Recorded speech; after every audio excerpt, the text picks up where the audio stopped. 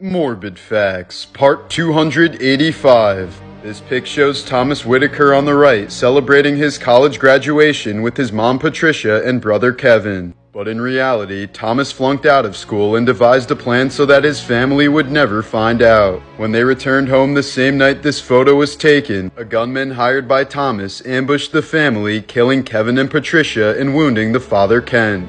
Thomas was initially sentenced to death for the two murders, but in 2018 he was spared just 40 minutes before his execution. Turns out his father forgave him and requested for his only remaining family member to not be executed. In 1991, Nigerian prophet Daniel Abadunrin apparently wanted to recreate the story of Daniel in the Bible. So he broke into a lion cage at the zoo with the belief that God wouldn't allow them to open their mouths. But as soon as the lions saw Daniel, they tore him to shreds.